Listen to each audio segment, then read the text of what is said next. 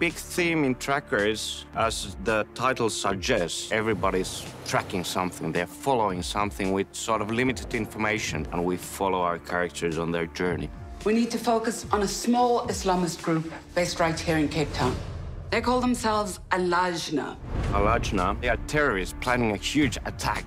And suddenly they find themselves with access to something that grabs the attention of the big-time international terrorists. You have news, Shade?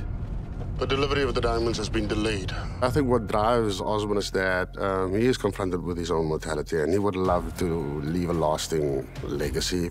He's married to an extremely intelligent wife. He loves his wife, he loves his child, but he has other ambitions. نحن نتقدم جيدا إذا. Everyone, we're live. PBI and Janina follow the unraveling of this planned terrorist attack.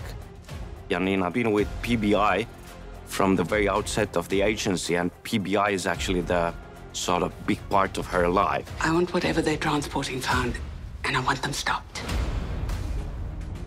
Mila is running away from an abusive relationship.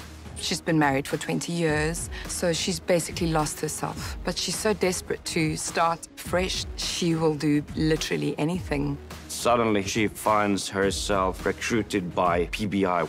Oh, spies? No way. They're spies. We're research. She studied journalism, and she has a passion for that. And now, finally, she can dig into that and really show what she can do. Lucas Becker came onto our radar a week ago with repeated calls. We first see Lucas. He's just arrived in Cape Town. He is kind of on the run. Transpires he's come here to carry out a transaction, which we suspect is probably to save his own neck. My name is Lucas Becker.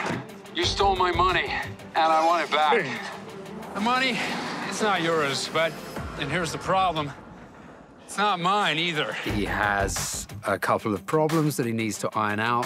Who do you think you are? He's here for tag, man. Nkunzi, a very colorful character. He's a very flashy guy, and he likes people knowing that don't mess with him. He keeps close-knit family of soldiers, from hijackings, robbery. That's how he's built his domain. In the first episode, you find Lemma in a town called Loxton. He's a violent, angry man, and it feels like he's trying to escape from his previous life. He's decided that it's probably better for him to not necessarily be around people. En wat voor furie? Ik zal wettig doen. So that's where you find him being roped back into a world that he thinks is going to be quite simple, and as life turns out to be, it's not. You can call me Flea.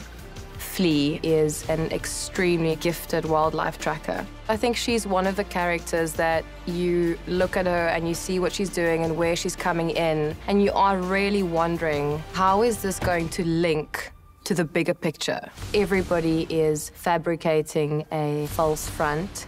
It's only in the end when all of these separate lines, they come together and form a big fabric.